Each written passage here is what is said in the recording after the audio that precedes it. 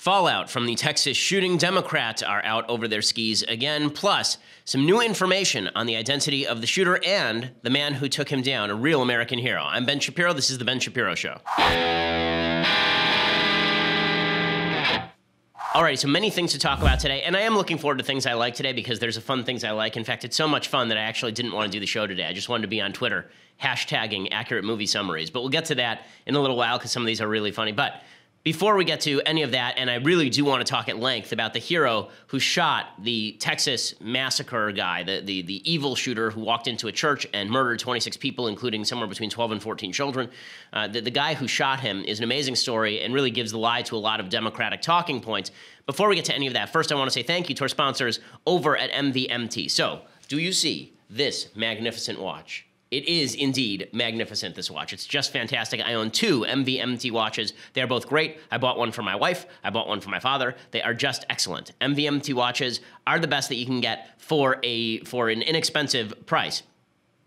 Holiday shopping can be rough, but MVMT watches are perfect for this. You can skip the crowds. You go directly to their website, and they start at just $95. At a department store for a watch like this, you're looking at $400 to $500. Instead, they market it directly online, and at such great prices, MVMT watches make great holiday gifts. They've sold over 1 million watches in over 160 countries. You get 15% off today with free shipping and free returns by going to mvmt.com/Shapiro. Again, that's mvmt.com/Shapiro. These watches are nice enough that I've worn one before Congress. I wear them every Sabbath. They're really fantastic. I, again, have two of them. I have one that is black and I have one that is silver, and I love both of them. They're really durable as well. mvmt.com/Shapiro for 15% off with free shipping and free returns. Your order from mvmt.com. Again, terrific watches. I love their gear. I also have some sunglasses from them that I really like. So mvmt.com/Shapiro. Okay, so we begin today with the update on all the information that you need to know about this awful shooting in Texas. So we now know that the reason this man had guns, the reason this piece of human debris had guns, is because the government screwed it up. So whenever you hear people talking about why the government needs more regulations, just remember, this was a government screw-up in the first place. This man was legally forbidden from owning or buying guns. Okay, he was legally forbidden from doing so. That's not stopping people like Ted Lieu, Democratic congressman from California, from legitimately walking out on a moment of silence for the victims in Congress. He walked out on it in order to, quote-unquote, draw attention to gun control. It's really just grandstanding. I went after him on Twitter for it. I asked him if he made a habit of walking out on funerals so that he could go to soup kitchens, or does he wait until after the funeral in order to do the things that he thinks are worthwhile? Well, he wasn't happy to hear that. Instead, he said that he was standing up for everyone because we need more gun control. And this, of course, has been the consistent call from everyone on the left. Gun control, gun control, gun control. The government failed here. Here is what we now know, according to Mediaite, okay? We have our answer. In a statement released by the Air Force today, a spokesperson confirmed that the shooter, his criminal convictions did not make their way into the federal database. According to the Texas Tribune, the Air Force has launched a review of how the service handled the criminal records of former airman Devin P. Kelly following his 2012 domestic violence conviction. Kelly was convicted by a general court-martial on 2 charges of domestic assault against his wife and stepson under Article 128 of the Uniform Code of Military Justice. He served 12 months in confinement at the Naval Consolidated Brig Miramar in California before being released with a bad conduct discharge in 2014. He was busted down to E1. Federal law prohibited him from buying or possessing firearms after this conviction. He had a gun anyway. Why did he have a gun anyway? Because initial information indicates his domestic violence offense was not entered into the National Criminal Information Center database by the Holloman Air Force Base Office of Special Investigations. Okay, so this is the fault of the Air Force that did not enter the information into the computer. We've seen situations like this before. I believe that it was I think it was the Charleston shooter who also was forbidden from buying guns, and there was a screw-up in the background check. Just saying there ought to be background checks doesn't make the background checks actually happen. And now we know that there were tons of red flags about this, again, human piece of crap. Here are some of the things we now know about this guy. And again, this is why it's so foolish to suggest that the best way to weed out mass shooters is by confiscating guns from hundreds of millions of Americans. Instead, we ought to be looking for red flags because almost invariably, the only exception I can think of actually is the Las Vegas shooter. Every one of these guys has a bunch of red flags in their history. So here are just some of the red flags for this shooter in Texas. in Sutherland Springs. Number one, he tried to date underage girls, and I mean really underage. According to the New York Post, when he was 18, he tried dating a 13-year-old and later reportedly suggested she live with him and his wife as a topless maid, and that 13-year-old suggested that Kelly essentially stalked her. His court-martial for domestic violence was not just him hitting his wife or hitting his stepson. He cracked the skull of his infant stepson multiple times, okay, on purpose, according to court records. He assaulted his then wife. She divorced him. He remarried. He was arrested for animal cruelty a few years back. He was arrested at a Colorado Springs RV park for punching a dog, throwing it, and dragging it. He was given probation after an hour-long standoff with police resulted in his arrest. So you beat the living crap out of a dog, and then you beat the living crap out of your infant stepson, and not only don't you end up in jail for life for these offenses, you then can buy a gun because the government screws it up. So there are a bunch of problems here. The first problem I would suggest is, why are you out on the street after you beat the living crap out of a dog? Why are you out on the street after you fracture repeatedly an infant stepson's skull? Okay, it should be in jail for attempted murder, presumably. Instead, he's out on the street. Not only that, the government fails to report his criminal activity so that the laws that are on the books don't work, right? You saw actual people like David Frum saying yesterday, I think we should bar all mentally ill people and people with criminal convictions for domestic violence from owning guns. Good idea, David. That's been part of federal law for the last 20 years. Okay, it's already been part of it. It doesn't help if the government can't enforce. This is the problem with how the government, how people on the left like to think about gun control. The government is big and inefficient. It lets things slip through the cracks, whether you're talking 9/11, the JFK assassination, or this shooting. They let things slip through the cracks that they should have known about. And then later, we say, well, if we just passed a few more laws, that would fix it. Making a big and inefficient government bigger and more inefficient is not the way to stop these things. The only way to stop these things is to either give the government fewer things to do and make them better at it, or presumably to allow armed citizens to walk around with guns. And this is where we get to the final thing here. This guy was threatening his mother-in-law. So his mother-in-law went to the church. This was apparently sort of a family dispute. He was on the outs with his wife. They were still married, but they were estranged. And he had gone. His mother-in-law attended the church. He went there and shot up the church. He was able to buy 4 guns in the past 4 years. Okay, and the authorities are now saying pretty clearly that this guy should never have been allowed to buy a gun. Here is a Texas official talking about how this church shooting was motivated by domestic violence considerations. There was a domestic situation going on within this family. The suspect's mother-in-law attended this church. We know that he had made threatening texts from him. And we can't go into details about that domestic situation that is continuing to be vetted and thoroughly investigated. But we want to get that out there, that this was not racially motivated. It wasn't over religious beliefs. There was a domestic situation going on within the family and the in-laws. Okay, so we now see that there's a motive in this case, and we also find out from this official's his name is Freeman Martin, the San Antonio Region Director for the Texas Department of Public Safety. He also adds that there is no way this person should have been able to obtain a gun. Here's what he had to say. We can confirm that the suspect did not have a license to carry. The suspect did have a non-commissioned, unarmed private security license, similar to a security guard at a concert type situation.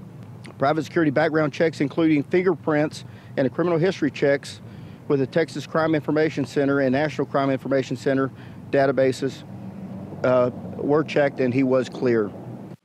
Okay, so this, again, is a government failure, and we're told that the solution here is government. I'll tell you, there is not, sometimes there's just not a solution. Okay, sometimes this is something that the left will say about terrorist attacks, and I think there is some truth to it. I think there are measures that we can take to minimize the possibility. But when you are talking about crazy people who obtain guns in violation of law already, passing more laws is not going to stop that from occurring.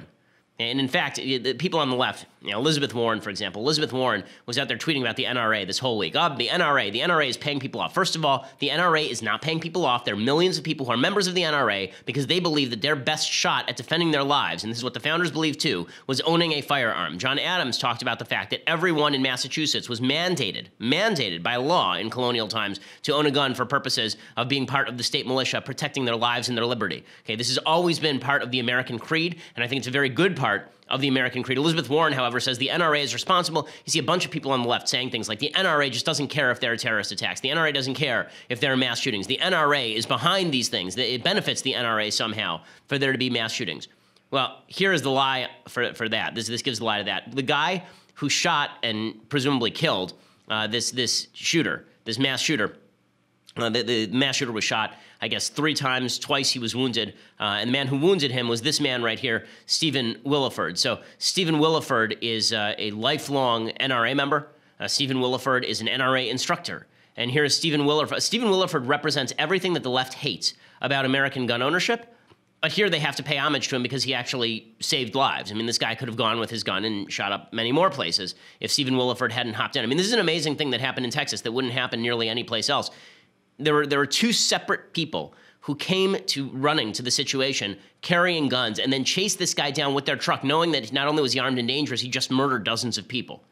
That's an amazing, amazing thing. Here is one of the heroes of the story, Stephen Williford, and how it came about that he shot this evil piece of garbage on Steven Crowder's show. Every time I heard a shot, I was thinking that was assigned to someone else. Right. That shot was assigned, he was shooting at another person every time I heard a shot fire, and I didn't have time to put shoes on. All he had for a shot for me is my head because I was behind the truck and using it for cover. Okay.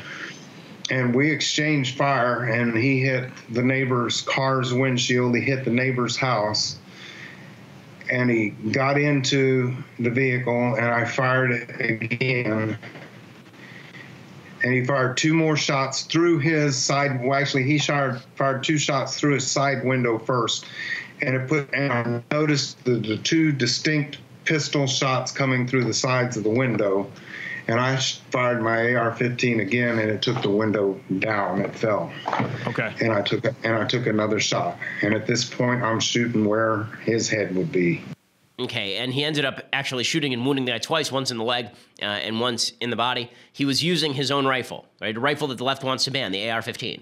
He was using his rifle to take down this guy.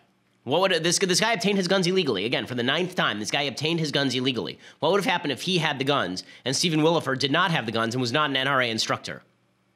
He continues, again, this is the type of American that there's so many on the hardcore left who they really dislike this guy, right? He's a bitter clinger who clings to God and religion and guns, obviously, right? Exactly the kind of person that Barack Obama didn't like in 2008. Here he is explaining why he's no hero and talking about God in a way that makes the left very, very uncomfortable. I was scared to death. I was. I was scared for me, and I was scared for every one of them. And I was scared for my own family that just lived less than a block away. I'm no hero. I am not. I think my God, my Lord, protected me and gave me the skills to do what needed to be done. And I just wish I could have gotten there faster, but I didn't know. Okay, for all of the people on the left who've been saying thoughts and prayers are meaningless and that none of this matters, this is what thoughts and prayers are for. Okay, thoughts and prayers are for stealing people like Stephen Williford. Thoughts and prayers, it's a religious belief that you have to cultivate your skills in order so that you can defend others. Okay, this man says he's not a hero. He is a hero. He says he was scared, but being scared is what makes him a hero, right? I mean, he was scared. He ran out there barefoot, loading his gun while he was running toward the sound of the fire. And he was not the only person who did this, by the way. He wasn't the only guy. But the fact that he's a deeply religious person, obviously, the fact that the left does not, I'm seeing a lot of folks on the left today, and it's not everyone on the left, obviously, but I think that I'm seeing a lot of folks on the left today who are disparaging the thoughts and prayers stuff, and they're also suggesting, how could you be religious? It's such a honestly, teenage take on religion. How could you be religious when people in a church just got shot and killed? Okay, the problem of theodicy, the problem of how does evil exist in a world where God has providence, how does that work? This has been something that religious thinkers have been thinking about for legitimately thousands of years. Okay, this is nothing new. And religious people have come to the conclusion there are certain things that we just don't understand about God's action. That doesn't mean that God doesn't have a plan, and it also doesn't mean that I don't have a duty. And it's that duty, that godly duty, that drove Stephen Williford. He is a hero. He did own a gun. He needed to own the gun. He was a member of the NRA. He was an NRA instructor. Okay, I keep hearing the NRA is behind these shootings. The NRA likes these shootings. Name for me now how many members of the NRA have been responsible for mass shootings. The answer is 0. The whole purpose of the NRA is to arm people like Stephen Williford, not to arm people like this piece of crap who shot up the church. And again, the law barred that guy from owning a gun. What the left wants is for the law to also bar Stephen Williford from owning a gun. How would that have gone exactly? I want to give some time to the other hero in the situation, a guy named Johnny Langerdorf, and talk about a misconception of my own in a second. But first, I want to say thank you to our sponsors over at FrameBridge. So if you're looking to frame family photos, FrameBridge is the best place to do it. We use it in the Shapiro household.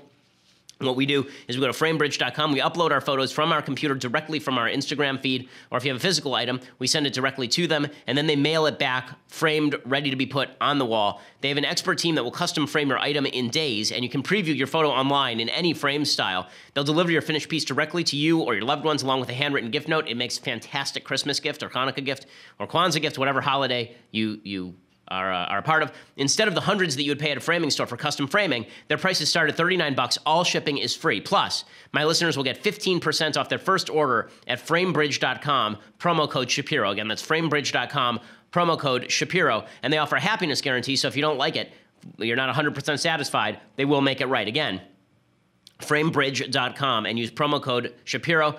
This is a unique gift that makes for a terrific family gift. Again, promo code Shapiro at framebridge.com. Get 15% off your first order, and the prices are cheaper than the retail outlets anyway, so you'd want to go there anyway. Framebridge.com, promo code Shapiro. Okay, so the other hero of this story is a guy named Johnny Langerdorf. So what happened is that Stephen Williford charged out of his house after being told by his daughter there was some shooting going on at the church. He charged out of his house barefoot, with his gun, trying to load his magazine as he went, pulled it out of his gun safe because he keeps it safe like most gun owners do. He charged out and he started shooting. The shooter jumped in his car, I think it was a truck, and began driving away. And Williford flagged down Johnny Langerdorf and jumped in Langerdorf's car, and they started chasing the guy. Remember, these are civilians chasing a bad guy.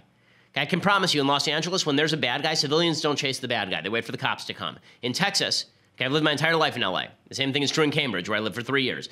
In Texas, when there's a bad guy, people understand that they may be the last dividing line between that bad guy and bad things happening. And so they hop in their car and they follow. It's one of my favorite things. There's a movie called Hell or High Water, which is kind of a fun movie. And it's one of my favorite things in that film is that there's a bank robbery and everyone at the bank pulls out a gun and then they all begin chasing down the bank robbers. It's one of my favorite things in the film. And that was true to life because that's exactly what happened in Sutherland Springs, Texas. Here is Johnny Langerdorf talking a little bit, and I believe this is his wife, talking with Anderson Cooper about whether he would have done this again if he knew that the guy was armed and dangerous. It's not surprising at all. He's a great guy, great man. He's very courageous and super humble about the whole situation, and that's just awesome. It doesn't surprise me at all. That's just the way he is. Yes. Johnny, knowing what you know now, I mean, would you do the same thing over again? I would do it 100 times over, sir.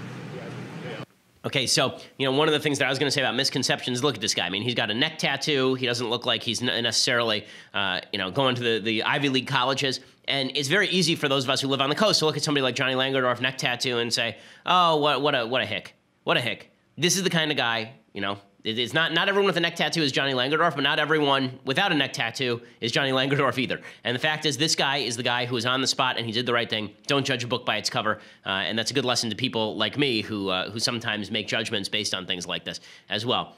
Heroism comes in a lot of different shapes and sizes, but it does share a belief system, and that belief system is that when someone has to stand between the evil and the innocent, you're the person who has to stand up and do something. Okay, and we can treat government like it's God. We can pretend that government is capable of protecting us against all evils. It's just not true. It is just not the case that government can protect us against all evils, and that's why an armed populace is very often necessary to stop this stuff. The Washington Post put out an article yesterday with the headline, "One thing mass shooters have in common, they're men with guns." Well, yes, in a mass shooting situation, you would assume they have guns, and you would assume that criminals are typically men, but there's something they neglect. Okay, in a mass shooting situation, the person who typically stops the mass shooting is also a man with a gun, whether it's a police officer or whether it is a civilian, as in this case. And it is much more likely that an NRA member is going to stop a mass shooting than that an NRA member is going to perpetrate a mass shooting, despite what the left would have you say. Well, the media, of course, don't care about any of this. The media don't want to hear any of this. The media simply want to talk gun control. And if you don't believe in media bias, let me show you this clip of President Trump in South Korea. So he's in South Korea now, and he was asked by an NBC News reporter. I guess he's still in Japan. He's heading South Korea today. But he's asked by an NBC News reporter about the situation in the situation in Texas. Specifically, she asks whether he would apply his extreme vetting standards to gun control. And here is Trump's response, which is correct. I guess he was in South Korea after all. You've talked about wanting to put extreme vetting on people trying to come into the United States, but I wonder if you would consider extreme vetting for people trying to buy a gun. Well, you know, you're bringing up a situation that probably shouldn't be discussed too much right now, but it's okay if you feel that that's an appropriate question, even though we're the heart of South Korea. If you did what you're suggesting, there would have been no difference 3 days ago, and you might not have had that very brave person who happened to have a gun or a rifle in his truck go out and shoot him and hit him and neutralize him. And I can only say this, if he didn't have a gun, instead of having 26 dead, he would have had hundreds more dead. And are you considering any kind of gun control policy going forward? When you look at the city with the strongest gun laws in our nation is Chicago. Mm-hmm. And Chicago is a disaster. If this man didn't have a gun or a rifle, you'd be talking about a much worse situation in the great state of Texas. Okay, Trump is, of course, right. And this is why so many people on the right like Trump, is because, you know, at least Trump is and Hillary actually applies here. Because if you imagine Hillary Clinton in this situation, she's pushing for widespread gun confiscations in all likelihood. She's praised Australia's gun buyback program and confiscation program. She's praised Canada's gun laws. You know, Hillary Clinton would be saying something very, very different than Donald Trump is saying right here. And what Trump is saying is basically correct. But the point I want to make is this NBC News reporter. I mean, if you look at her face throughout this particular question, the scorn she has not only for President Trump, but for people who are gun owners, for gun ownership, for the right to keep and bear arms, which the founders thought was so valuable, it is emanating from her. The difference between owning a gun and entering the country is I have a right to own a gun to protect my life and my family's life. I do not have a right to become a citizen of the United States. Extreme vetting is necessary for people coming into the country because they don't have a right to enter the United States because we have to protect ourselves. That same decision to protect ourselves undergirds our ability to own a gun and use a gun in our own self-defense. Okay, it is the exact same reason. The reason you have extreme vetting with regard to people entering the country is the reason why you don't have extreme vetting for American citizens who have not committed a crime and want to own a gun to protect themselves. That doesn't mean no vetting. Of course no one wants to have criminals with guns. Of course no one wants to have mentally ill people with guns. And Ted Cruz makes a really good point here. You know, Ted Cruz is specifically asked about, you know, people who are violating the law by owning guns, and here's what Senator Cruz has to say. This should have been stopped beforehand. Under federal law, it was illegal for this individual to purchase a firearm. He had a conviction for a crime that's punishable by more than a year in prison, and he had a conviction for multiple domestic violence crimes. Both of those, it's already ineligible. But several things happened. Number one, the Air Force, the Obama administration, didn't report those convictions to the NCIS database. That's an endemic problem. It's a problem with the federal government. It's a problem with the states. And so when he went in to buy the guns, they ran the background check, and they didn't find it because it wasn't in the database. Okay, and Cruz here is exactly right, of course. Now, a lot of people have been saying, well, you know, if we just had gun confiscations like Australia, then the number of mass shootings would go down. The problem is this. Mass shootings are so statistically uncommon. I'm not saying they're uncommon in the sense like colloquially, they never happen, but they are statistically uncommon as compared to other types of murder. And so there is no good comp in terms of looking at a system where, okay, there's a massive gun confiscation and the number of mass shootings went down. It may have gone down from 3 to 0. Right? It wasn't like Australia had mass shootings every 5 minutes. Australia had very few mass shootings, and now they have no mass shootings. But their murder rate actually declined at a lower rate than the U.S. murder rate over the same period since their gun confiscation. The U.S.'s murder rate declined faster, even though more people were purchasing guns, not fewer people. Okay, before I go any further, I want to say thank you to our sponsors over at Blinkist. So if you're addicted to information, which I know you are since you listen to this show, you need to get the Blinkist app. Blinkist makes sure that you can get all of the information from the latest popular books, nonfiction books. You're constantly increasing your knowledge level.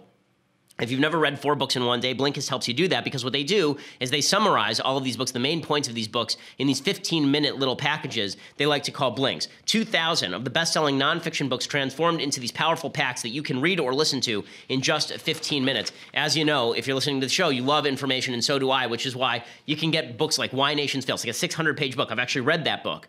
What do I remember from it? Do I remember 15 minutes worth of material? Probably not. But when you get Blinkist, you get all of the same information that I probably spent hours reading in just 15 minutes. They have books like Crippled America and Two Nations Invisible. They have books like Myth of a Strong Leader. They have a lot of pop science books, which I really enjoy, a lot of history books that I really enjoy. It's used by 3 million people. It has over 3 million users. You should be one of them. Right now, Blinkist has a special offer just for our audience. Go to Blinkist.com/Ben right now and start your free trial or get 3 months off your yearly plan when you join today. That's Blinkist, spelled Blinkist, Blinkist.com/Ben.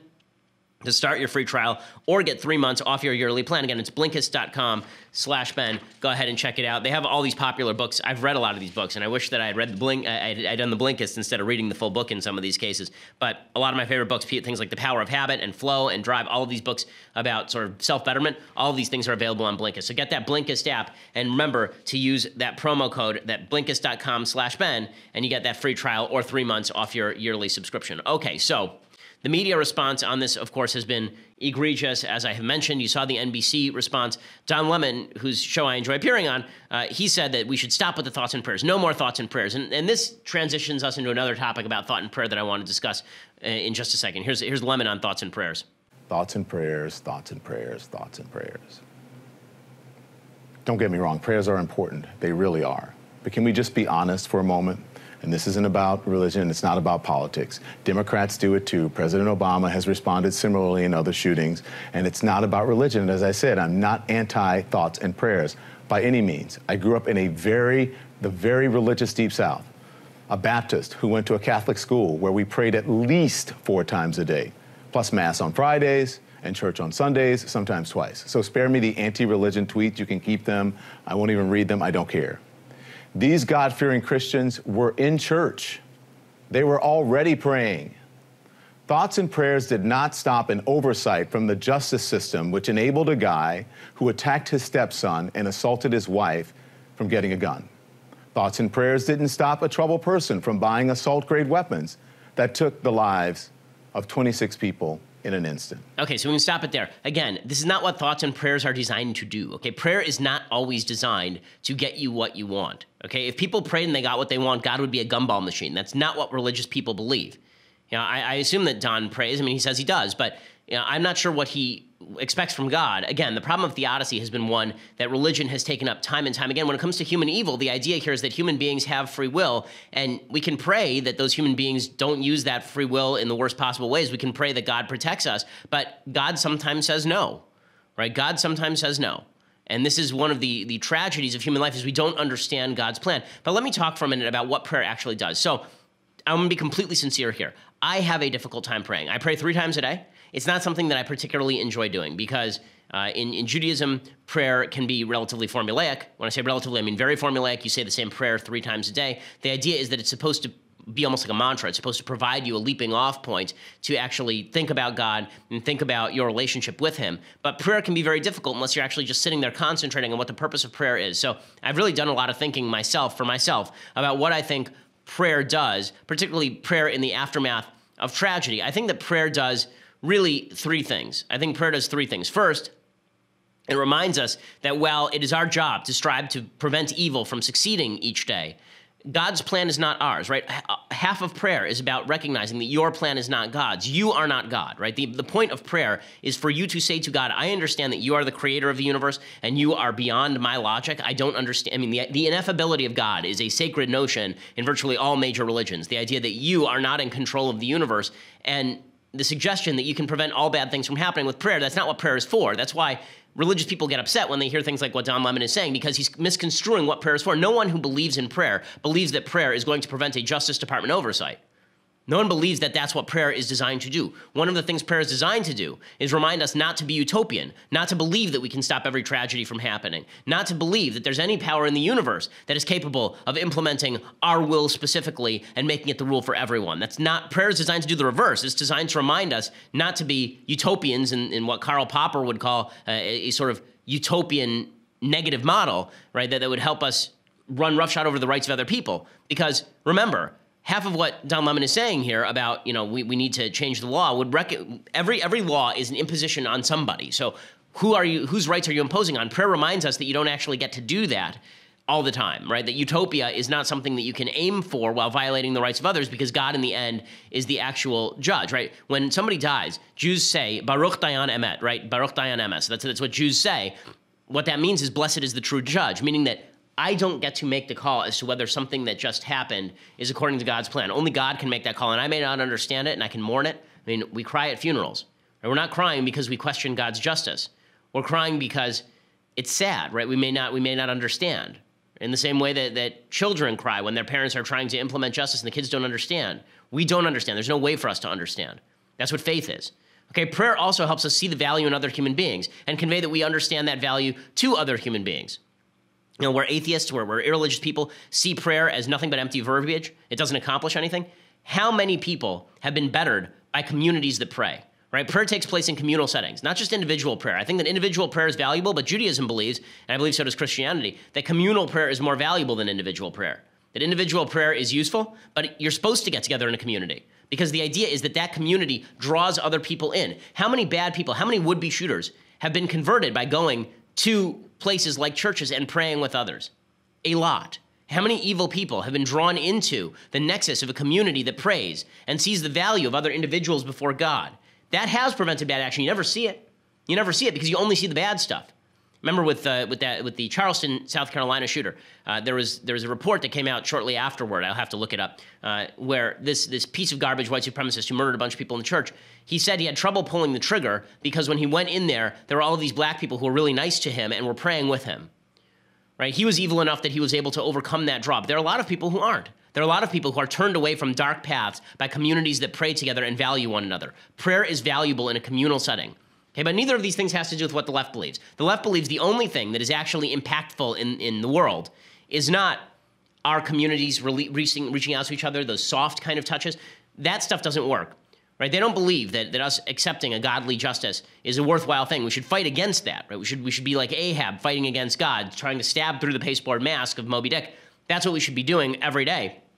And there's something to the notion of struggling with God. I mean, Judaism believes that struggle is ongoing, but the idea in the end is that God is right and you're wrong, right? But in any case, that's not an excuse for inaction when action is called for. But here's the problem, right? Prayer obviously is supposed to motivate you to go out and do better things. It's motivate you to do better. It's supposed to be fuel in your gas tank. What the left assumes is that if I disagree with the direction you're steering the car, I don't have fuel in the gas tank. That prayer didn't put fuel in my gas tank. Prayer was useless because I don't agree that you ought to be aiming the car at gun control. Well, I don't believe you should be aiming the car at gun control because I don't think that the additional laws that you've been proposing are useful. By the way, I have said when I think an additional law might be useful or at least called for after Las Vegas. I said that I would not vote against a law that prevented the sale of bump stocks. And so it's not like I'm against I'm in favor of better enforcement against people who have been mentally ill and have been in mental hospitals owning weapons. Cruz pointed out, and he's right, that there were like 40,000 people who illegally owned guns in the United States, and 44 of them were prosecuted. And there was 40,000 people who tried to illegally buy guns, and Obama prosecuted 40 of them. And we need to implement the laws that we already have on the books. We don't need new laws. But that doesn't mean that my prayers are ineffective. It means that I'm not praying for the same thing that you are, or the action to which I have devoted myself is not the action you choose. But your suggestion that my prayer is not accepted by you, I'm not praying to you, and I don't care what you think of my prayer.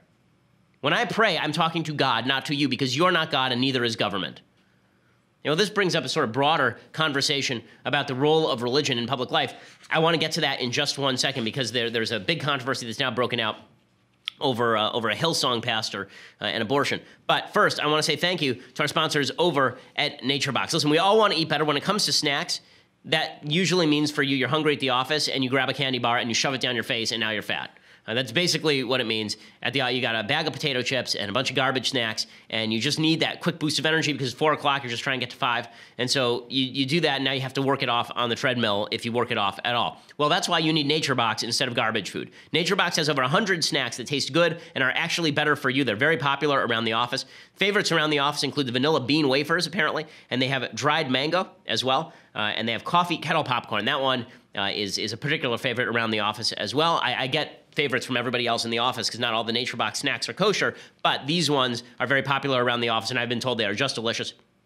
you're sure to find your new snack obsession over at NatureBox. And right now, they're offering my fans 50% off their first order when you go to naturebox.com/Ben. Again, that's naturebox.com/Ben for 50% off your first order. And they rotate these snacks all the time. The list is really, really long of these snacks, and they are all apparently really delicious. And they have like almond butter, and they have oatmeal, and they have salt and vinegar veggie chips. I mean, all the things that you'd want to snack on, that's what they do. Again, naturebox.com/Ben for 50% off your first order. You're going to snack at the office. We know you are. Don't get fat. Eat healthy and eat delicious. You don't have to sit there and be sad just because you're sitting there eating lima beans from the freezer. Okay, you can actually get a good snack that tastes good and is good for you. naturebox.com/Ben for 50% off your first order. Okay, so this brings up a broader critique of the role of religion. So it's really funny. The left says prayers are good, but only if they are directed in our direction. Now, what people who are conservative believe, conservative religious people, is that the direction for the prayer is basically toward God, which means that you actually have to look at what God's agenda is in particular circumstances. God is not just something out there that is non-discoverable. The Bible is pretty clear about this. Right? In Deuteronomy, Moses specifically says, it is not in heaven where you can't understand it. It's down here. God, the whole purpose of having a revelation is that you understand things. Now, not everyone has to believe in Revelation. You don't have to believe in Revelation, right? You can be skeptical of Revelation. But if you say you believe in Revelation, at the very least, you should be adherent to the revelation. Right? If you say you're a Bible-believing person, you should at least believe in the Bible. In the same way that if you believe in global warming, you should at least believe in global warming. Right? Whatever you're going to believe in it. Otherwise, you're a liar. Well, Hillsong, there's a megachurch pastor. I don't know Hillsong particularly well, but there's a guy named Carl Lentz, apparently, who's quite popular and dresses in very odd fashion. And he was on The View wearing glasses that he apparently got from a Forever 21 and a medallion that I don't know what it represents, but he looks kind of like Marky Mark from 1991. In any case, Carl Lentz is a very popular pastor. Maybe he's great. I don't know. But what he said here was not great, right, on The View. So he's on The View, and he is asked about abortion, saying abortion is sinful. And here is his answer. This is where religion does fail. Okay, religion doesn't fail just because you don't support gun control. Religion does fail if your Bible says abortion is bad, and then you give this answer. And it makes so it's not a sin in your church to have an abortion? That's the kind of conversation we would have, finding out your story, where you're from, what you believe. Yeah, I mean, God's the judge. People have to live to their own convictions, and I think if I have to tell you, that's such a broad question to me. I'm going higher. I want to sit with somebody and say, where do you believe? So it's not an open and shut case with you. Some people would say it is. I think to me, I'm trying to teach people who Jesus is first, find out their story. Before I start picking and choosing what I think is sin in your life, I'd like to know your name. Well, Nonsense. Nonsense. Sin is still sin. That doesn't mean that you have to be mean to people who have sinned. The whole purpose of talking to people is to find out their story. But we have to start from a certain basic premise. Yes, abortion is a sin. Of course, abortion is a sin. And soft-pedaling it for the left is not going to win you adherents or converts. Soft-pedaling evil is not going to, soft-pedaling sin is not going to draw more people to you. It's going to alienate more people from religion because that's what gets people to believe in this I'm spiritual but not religious nonsense. Okay, whoop-de-doo, you believe in the Force. Congratulations. I mean, can you move objects with your mind? I don't really care if you're spiritual but not religious. The question is what standards you uphold. One of the purposes of religion is to uphold a higher standard because God has demands of you, not just you making demands of God. This guy got a lot of flack for it, as well he should. Alicia Krause on Daily Wire went after him. She's invited him to come into the Daily Wire offices. I'm sure we would all like to chat with him and find out whether he actually believes abortion is a sin or not. Okay, so I have some things I like and some things that I hate that I want to talk about today. And it's going to be a fun things I like, so you're going to want to stick around for that. But you need to subscribe to our website in order to make that happen. So for $9.99 a month, you can get your subscription to dailywire.com. That means that you get the rest of the Ben Shapiro Show live on video. It means you get the rest of the Andrew Klavan Show live on video. It means you get the rest of the Michael Knowles Show live on video. It also means that you get to be part of my mailbag and Klavan's mailbag. Also, be sure to tune in to watch our next episode of The Conversation on Tuesday, November 14th at 5 p.m. Eastern, featuring the godless Michael Knowles. And if you're a subscriber at the Daily Wire, then you can write in and send your questions directly to Michael Knowles, who will give you the world's worst answers, but they will probably be amusing. The Conversation happening next Tuesday. You can only do that if you subscribe for $9.99 a month. For $99 a month, you get all of those things, plus you get this, the very greatest in all beverage containers, the leftist Tears hot or cold vessel. You will love it. You will enjoy it. Every bit of it is just phenomenal. You will treasure it forever. I get people tweeting me all the time about how great this vessel is, about how it restored their loved ones to health after they were suffering from horrid diseases and such. I can't vouch for that because it's not FDA approved. But I can say that this is a great beverage vessel. For $99, you get that, plus all of the other aforementioned things. Please subscribe to our YouTube channel. We have a bunch of fun new videos that are coming out on YouTube. You won't know about them unless you subscribe there. And subscribe over at SoundCloud or iTunes. Leave us a review. It always helps us. It helps in the rankings, and it helps people find out about the show more broadly. So leave us a review. We always appreciate it. We are the largest, fastest-growing conservative podcast in the nation.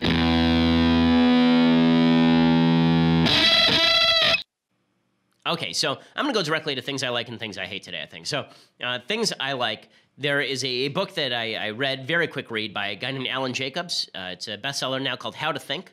And it is sort of a short-form review, essentially, of ways that we are biased and how best to conquer those biases. I love reading these kinds of books, right? I've recommended Daniel Kahneman's book before. I've recommended the book Flow and the book Drive. I've recommended a lot of books about how it is that we have cognitive biases. And this book is about that, but it's also about why we shouldn't despair of our ability to overcome these challenges to bias. The book, again, is How to Think by Alan Jacobs. It's like 150 pages, very slim, very easy to read, very conversational.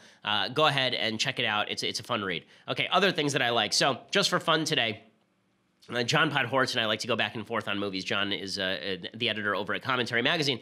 And so, not related to that, I decided that I was going to start a hashtag called Accurate Movie Summaries, kind of taking a lead from the famous Accurate Movie Summary about The Wizard of Oz, which is three friends gather to kill witch, then band together to kill again. Or young girl kills witch, then bands together with three friends to kill again, which is the summary of Wizard of Oz. So the hashtag Accurate Movie Summaries was trending on Twitter, and I do love some of these, so I have to read you some of them.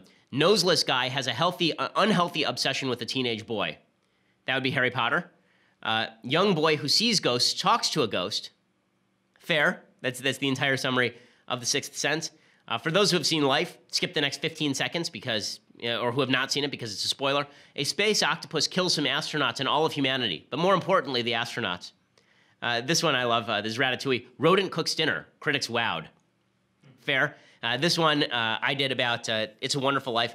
Man bankrupts bank in subprime mortgage scheme, is bailed out by well-meaning but economically ignorant friends. Cheating woman sleeps with homeless guy on ship, ends up losing jewelry. That's Titanic. Old man grows beard, convinces little girl he's Santa Claus, which is Miracle on 34th Street. This one is Mrs. Doubtfire. It's pretty great. Cross-dressing unemployed man disguises himself to stalk his estranged family. Family eventually takes him back in. This one I think is my favorite. See if you can guess the movie. Man gets stuck on an island after plane crash. Wife moves on with another man. Man moves on with volleyball. Castaway. And then, of course, this one, self-righteous juror cudgels more sober-minded colleagues into releasing a patricidal murderer. That, of course, is 12 Angry Men. I also, there are a bunch of them. This one is pretty great. And you've heard this one before, I'm sure. Teenager destroys military installation at the behest of an elderly religious zealot with the aid of a wanted criminal, killing millions of active military service members. Star Wars. That is indeed. I will say I like this one too. This one is a little harder. A professor prevents Hitler from opening a historic Jewish artifact that would have killed Hitler and ended World War II. That's Indiana Jones. And Raiders of the Lost Ark. Because think about it for a second, guys. Think about it. If he just lets Hitler get the actual Lost Ark and Hitler opens that sucker, then Hitler dies at the end of Indiana Jones. The whole thing is a giant misdirect, right? He's chasing the Ark, chasing the Ark, chasing the Ark, and then it turns out the Ark is his friend. Okay, time for a quick thing that I hate. So there are a lot of things that are out there to hate today, but I choose John Kerry. John Kerry, former Secretary of State, and he says that it's Donald Trump's fault that North Korea is seeking a nuclear weapon. I was just out water sporting in my yacht. John Kerry, go. I think what the president needs to do is make sure that he's not feeding into North Korea's fear of regime change or of a unilateral attack or otherwise. And I think the rhetoric to date has frankly stepped over the line with respect to the messages that are being sent. It's given North Korea a reason to say, hey, we need a bomb, because if we don't have a bomb, we're going to, not be able to protect ourselves, and they'll come after us. Okay, so no. Okay, the idea that you're meeting North Korea and so that that's why they're developing the bomb. They started developing the bomb under the auspices of the Clinton administration, which signed a North Korean framework in 1994 and said the problem was ended. They continue it through the Bush administration. They accelerated under the Obama administration. Say, wouldn't it have been nice if there had been a Secretary of State who could have done something about that? I'm just trying to think of a secretary. Oh, wait, he was Secretary of State, wasn't he? My bad. Also, I do have, I'm going to be mean to John Kerry now, but he deserves it. After slandering our troops in Vietnam and spending his entire career being awful at everything. The man's face is in a stage of full structural collapse. It's like a mudslide in the Hollywood Hills at this point. I mean, at a certain point, you do too much Botox and you start to look like Lurch.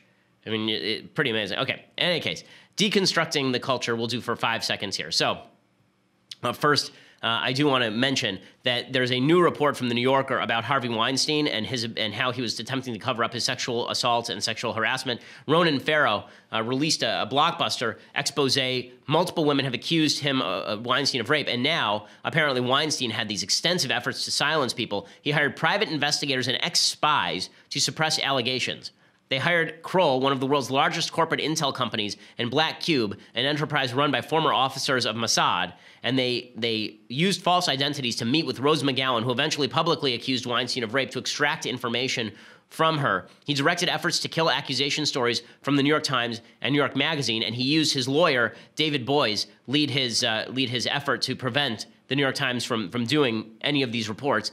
David Boies, as you remember, was an attorney who represented Gore in the Bush-Gore presidential election saga. He had agents posing as advocates for women. He had front companies to cover his operations. He hired investigative journalists to interview and collect information from the accusers. So he's actually hiring the chief content officer from the National Enquirer. Okay, this is pretty horrific stuff, and it demonstrates, again, how Hollywood is able to manipulate the news from behind the scenes and even manipulate some DC players. Okay, so should we save the rest of deconstructing the culture for next week? Are we out of time? We're out of time, so we'll have to save some deconstructing culture for next week. I was going to do Post Malone, but we'll have to save that for next week. And remind me, and we'll do it next week as well. Okay, so we'll be back here tomorrow with all of the latest news. I'm Ben Shapiro. This is The Ben Shapiro Show.